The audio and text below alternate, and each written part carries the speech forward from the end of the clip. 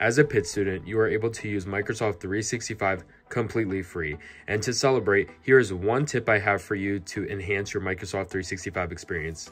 Let's specifically focus on Microsoft Word though. Before we get started, hi, my name is JP. I am a Media and Professional Communications student and Tech Ambassador for Pitt IT.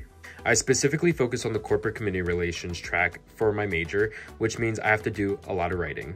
I've been to workshops and I had academic counselors, but one of the biggest things that's helped me was the editor tool on Microsoft Word. For one of my classes, I had to write a fictional formal story for a restaurant.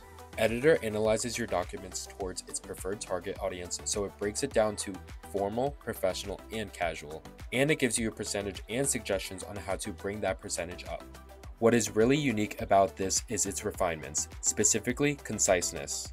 This is important because Microsoft Editor is trying to give you tips on how to make your sentences shorter, but also still be impactful at the same time. All right, I hope this tip was helpful, and I'll see you in the next one.